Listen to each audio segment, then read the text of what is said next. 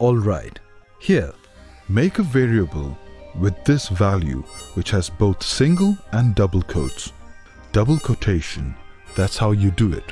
Huh, so that's how it feels like. You got me, Zog. I don't know this one.